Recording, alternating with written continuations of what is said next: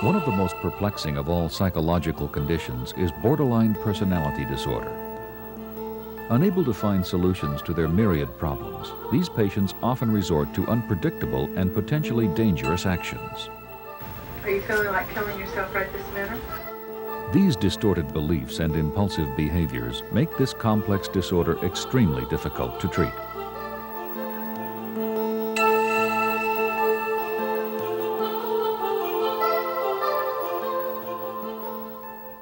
Everyone agrees now, borderline personality disorder is itself a predictor of suicide.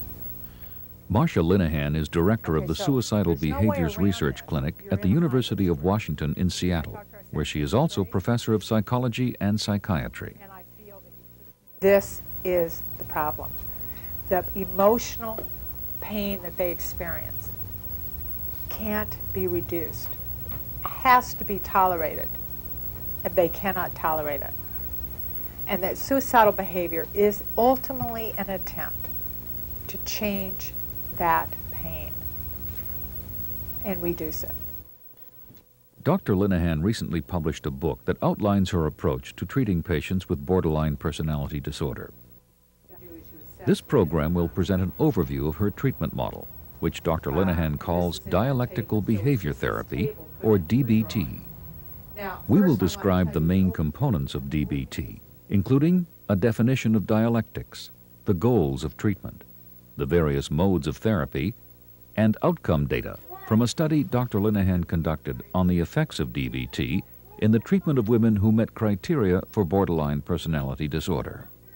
I was thinking that was the Then, at the conclusion of the program, Dr. Linehan and Dr. Alan Francis, chairman of the DSM-4 task force, will discuss a number of issues concerning the treatment of these patients.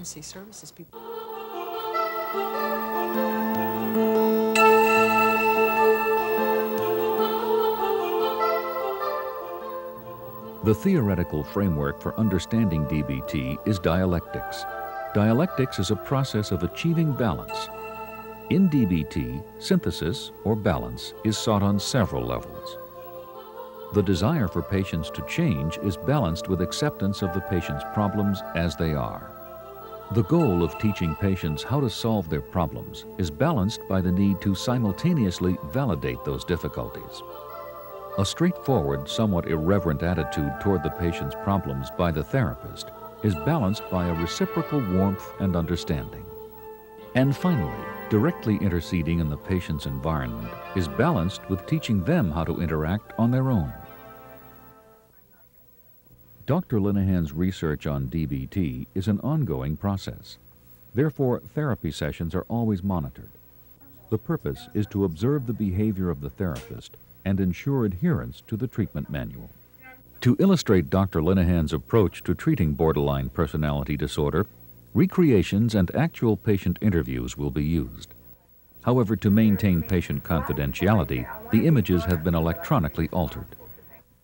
What we've got to do is we have got to figure out a way, you and me, to change this behavior. I don't think I can change. Dialectical behavior therapy draws from traditional cognitive behavioral models, particularly those that emphasize change-oriented strategies. But in developing DBT, Dr. Linehan added an important element. When you approach people who meet criteria for borderline with a treatment that focuses exclusively in helping them change, what you find is that the individual is so sensitive to negative feedback and criticism that their ability to change gets reduced and diminished and goes to almost zero if you come in with what I think of as a technology of change. Well, I know it's going to be really hard, but between the two of us, we are going to have to do it. Throughout the entire treatment, what I've done is gone to other treatment approaches besides behavior therapy and looked for what I now think of as a technology of acceptance. And so what I brought in was acceptance-based treatment strategies, blended them in with change-based strategies. And so the treatment now is really defined as the balance of acceptance and change.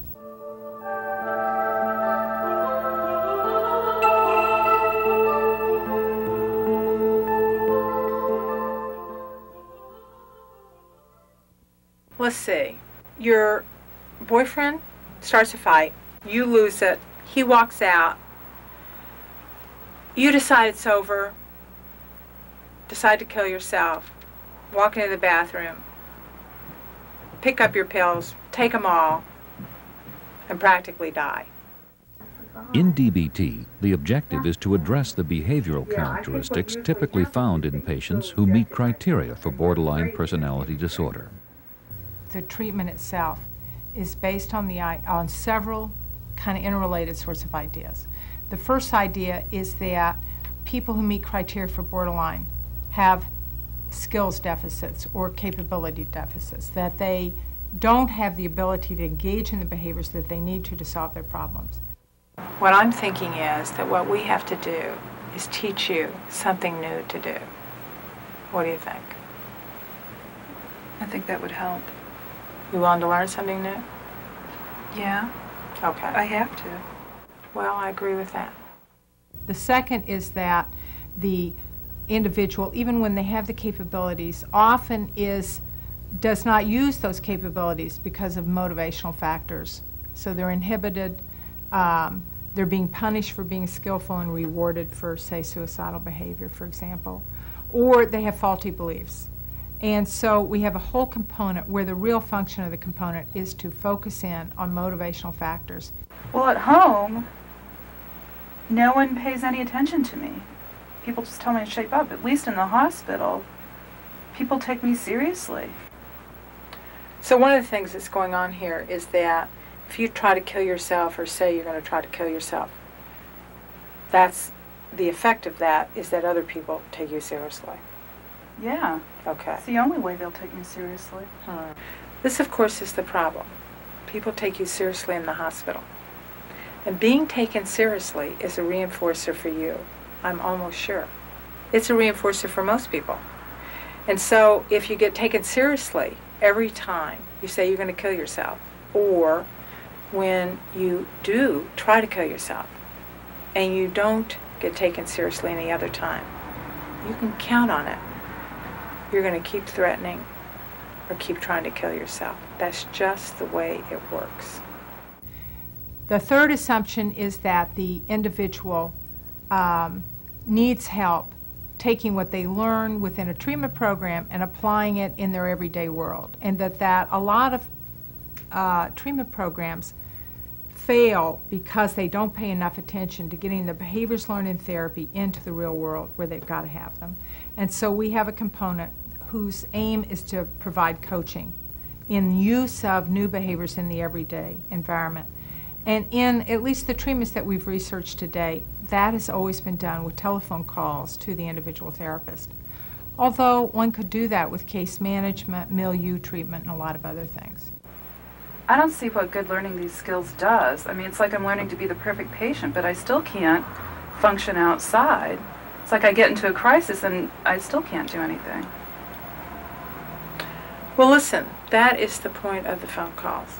The whole point is for you to call me, and then I'm going to do some coaching with you on the phone so you can practice the skills out there, because I completely agree with you.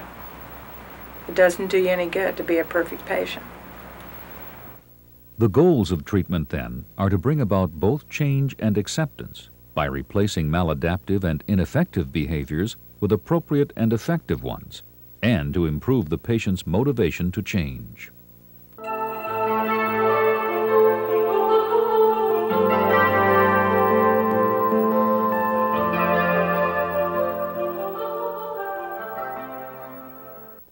In DBT, treatment takes place in several different contexts.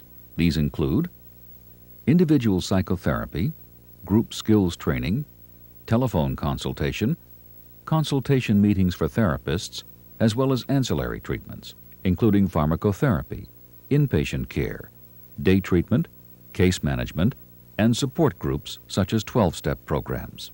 These different modes of therapy each function in specific ways. For example, each patient has an individual psychotherapist who is also the primary therapist for that patient on the DBT treatment team. The role of the individual therapist is to first orient the patient to the therapy and have the patient agree on treatment goals even before therapy begins. You do realize that if you don't drop out for a year, that really does, if you think about it logically, rule out suicide for a year. Logically, yeah. But since when is suicide logical? That's part of the reason we're having this conversation, is to try to structure our relationship so that it's very clear for both of us. And that way, at least, you will try to cut down on how much you get overwhelmed by not knowing what's going on with me. Right. Okay? Then the therapist should target all life-threatening behaviors. Now, one of my goals that we need to get agreement on is that, kind of independent of what your mood is, that you won't try to kill yourself again. That, to me, is kind of the most fundamental mood-related behavior we have to work on, is that no matter what your mood is, Right. you won't kill yourself, or try to. Right. Next, address problems that affect quality of life, teaching coping skills to use in place of habitual dysfunctional behaviors. So one of the tasks for you and me would be to figure out a way to get your behavior and what you do less hooked up with how you feel. Right. I think we could deal with it, but I think it's going to be hell. And the real question is whether you're willing to go through hell to get where you want to get or not. Now, I figure that's the question here. Well, if it's going to make me happier, yeah. You sure? Yeah. Okay. That's good, though. See, that's going to be your strength. We're going to play to that. That's our friend, this desire to live. You're going to have to remember that when it gets hard. Therapy interfering behaviors by the patient or the therapist must also be attended to. We've already talked about suicidal behavior. Now, the second really important thing in psychotherapy with anyone, and in particular in this therapy, is going to be for you and I to spend whatever amount of time we have to working on our relationship. And what I mean by that is that we're going to work on any of your behavior that creates problems in therapy. And just as important, we're going to work on any of my behavior. So if you do something that creates a problem for me or for the therapy, I'll bring it up if you don't bring it up first. But if I do something that creates a problem for you or for the therapy, then you bring it up if I don't bring it up first. And then we'll work on that. Because the whole idea is that you and I, we have to work together well. And finally, efforts are made to generalize these skills into daily life. Now, you're already ahead of the game because you agreed last week not to kill yourself before this week, and here you are alive. Yep. So you did that? Yep. Is it hard?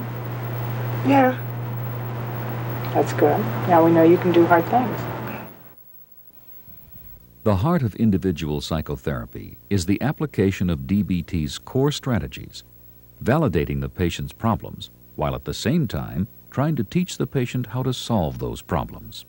You have to choose whether you're going to focus on it completely and feel really bad, or whether you're going to do some distraction. In most therapies, validation involves concepts such as empathy, listening, and reflecting back. But in DBT, validation has additional meaning. DBT does all of that, but it adds on one thing that is not as often talked about in other treatments, which I call validation in terms of the present. And that's the requirement within every interaction, that the therapist search for the grain of wisdom or the grain of truth in the patient's response in the moment. So that's the response where the therapist is looking for and commenting upon something about what the patient's saying that makes sense in terms of the present. I don't like myself when I get angry. I don't like it when I end up attacking a friend of mine. Well, I can sure understand that. I mean, I can understand not liking that. I mean, I hated myself for it. So, you're hating yourself for getting angry? Losing it. Not just getting angry, but really losing it. Well, I gotta agree with you. It sounds like knocking your friend to the ground is losing control. So you felt out of control when you did it? Yeah. Any other feelings that you're having? No. So how'd you get from there to strangling yourself? That's what I don't understand. 'Cause it works. For what? Makes me feel better. Well, I can see how it does that. It's kind of like taking a sleeping pill, isn't it? I mean, it makes you unconscious. Yeah. This gets misconstrued constantly by people who try to learn this therapy into thinking that if you ever invalidate behavior, you're not doing the treatment. So the idea is not to validate the invalid. It should be sort of paternalistic if you didn't. The idea is to find the valid. So it's based on the premise that it's there and that you can find it. And so far, I've been at this for quite some time, I have to say, when I've looked, I have found it. In DBT, validating the patient's problems is balanced by teaching the patient how to go about solving them. And in problem solving is included, first, the notion of behavioral analysis, which is a very in-depth, moment-to-moment, second-to-second analysis of the chain of responses that led up to problematic behavior. And so it's essentially the therapist trying to make sense with the patient of the patient's behavior. You had urges to hurt yourself really starting on Wednesday, huh? Mm-hmm. Do you know what set them off on Wednesday? It began to hurt. So you started having a lot of pain. Now, when did you start having the pain, and when did the urge to harm yourself come? Same time. They just come at identical moments? Just about. So how is it that feeling pain sets off an urge to pain? Do you know how that goes? How you get from one to the other? I believe firmly that if I'd gotten pain medication when I really needed it, I wouldn't have even thought of self-harming. You know, you are not the first person I've ever met that if something hurts and no one will help them, they make it hurt more. It's kind of perverse logic. Especially when it doesn't work. Let's imagine for the moment that you and I are on a raft together out in the middle of the ocean. Our boat has sunk. We're on the raft. And when the boat sunk, your leg got cut really badly. We have no pain medicine. And we're on this raft together, and your leg really hurts, and you ask me for pain medicine, and I say no. Do you think that you would then have an urge to hurt yourself, make it worse? If you had the pain medication... No, I don't have any pain medication. No, it'd be a different situation. Okay, but if I did have the pain medication, I said, no, we have to save it and only have one a day. What do you think? Well, if that were logical to me, I'd go along with it. You wouldn't want to hurt yourself? What if I said no, because I don't want you to be a drug addict? Want me to hurt myself? Okay. So we've got this clear. So actually, your hurting yourself is communication behavior. Okay? So what we have to do is figure out a way for the communication behavior to quit working. Why? Because if it doesn't, you're not going to stop doing it until it quits working. Balancing that is what we call solution analysis. And solution analysis is the therapist trying to help the patient figure out what they could have done different. So it's like if you were driving from Seattle to Florida, but you ended up in New York. Behavioral analysis is trying to figure out how in the world you ended up in New York. Where did you make the wrong turns? And solution analysis is trying to figure out what you could have done to get to Florida. So that's basically what it is. You see, what I think is happening is that when you're in a lot of pain and you feel either not cared about or not taken seriously, invalidated, that's what sets you up to hurt yourself. And I also want to die. And that what we need to do is figure out a solution to that problem so that there are other ways to get out besides hurting yourself or trying to kill yourself. So that's the main part. Then you have to add on to that sort of a commitment to go to Florida. So if you end up in New York and you figure out how to go to Florida, it's not very useful if you can't get the person to agree that the next time they get in the car, they are going to Florida. And so that's the sort of ending part. So you analyze it, you figure out a solution, then you get a commitment at the end. At times, Dr. Linehan's response to the patient may seem blunt and somewhat irreverent. I've been going through this since I was 11 years old. I'm sick of this shit. Either I need to do this or I need to die. Those are my two choices. Well, why not die? Well, if it comes down to it, I will. But why not now? But this is not a matter of personal style. In fact, it is a planned part of dialectical behavior therapy. What DBT says is that a therapist needs to balance their styles, no matter what your personal style is. The irreverent style combines a number of things. Part of it combines just a lot of confrontation, bluntness, calling a spade, and being direct. And if you try being very direct with borderline patients, you'll be amazed, because they almost always love it. They'll almost always tell you they really appreciate it. This is what people tell us all the time. So that's the confrontation. That's part of irreverence. Now, the other part of irreverence is, it's hard to describe in words. It's the off-the-wall part of it. It's the sort of being outrageous. It's the where you don't exactly censor everything. And it is the attempt of the therapist to sort of push the patient into some other way of thinking. So it's a lot of use of paradox, taking small parts of what the patient says maybe and exaggerating them, or picking up a part that they didn't want you attending to and attending to it, etc. Kind of the most fundamental mood-related behavior we have to work on is that no matter what your mood is, Right. you won't kill yourself, or try to. I agree with that. Why would you agree to that? I don't know. I mean, wouldn't you rather be in a therapy where if you want to kill yourself, you can? I don't know. I mean, I've never really thought of it that way. That, though, can very easily become mean-spirited, be used against the patient, be sarcastic, and be used to justify no end of troublesome behaviors. So, balancing that is what I call reciprocal communication. And reciprocal communication also has a lot of parts to it, but the main part of reciprocal communication is an emphasis first on warmth and genuineness, and responsivity of the therapist. So it's much like being vulnerable, which also a lot of other therapists have talked about, interestingly. Jung talked a lot about the necessity of a therapist being vulnerable. And being vulnerable means that you had to be touchable, you had to be pushable, you had to be movable. The patient has to be able to influence you by what they do. And I don't know how you can learn this. It's intuitive or something or other. It's about whether a gift Being irreverent is not easy to accomplish. Such a direct style may not be part of a therapist's training or personality. I tell teams all the time that the way to learn irreverence, if you're not irreverent, is to find the person in your group who's naturally irreverent, because there's always somebody who's this way by birth. And whoever it is, then you listen to every irreverent thing they say, and you have to get them to tell you all the irreverent stuff, and then you imitate them. I like the style of DBT.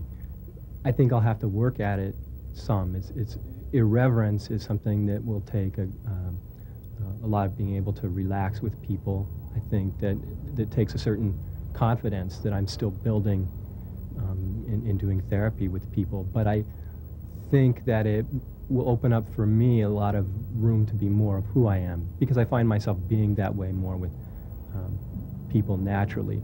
And I think it opens up a lot of freedom to move with patients that I didn't feel like that I had so much before. You're dancing with your client the whole time, and so it keeps you real focused. So you know when you're on one side of the dialectic that quickly you're going to be moving, and so intellectually it's very satisfying, and it's fun. I mean, it's a fun thing to do. Individual therapy focuses on motivational issues. However, group sessions are used to enhance social capabilities through psychoeducational skills training. A lot of times I could get so anxious about something that I just blank out or something. At that point, appearing confident seems almost like it seems like the hardest thing to do. Yeah, I mean, that might be something that you need to practice more. The goal of skills training is to replace the negative emotions, beliefs, and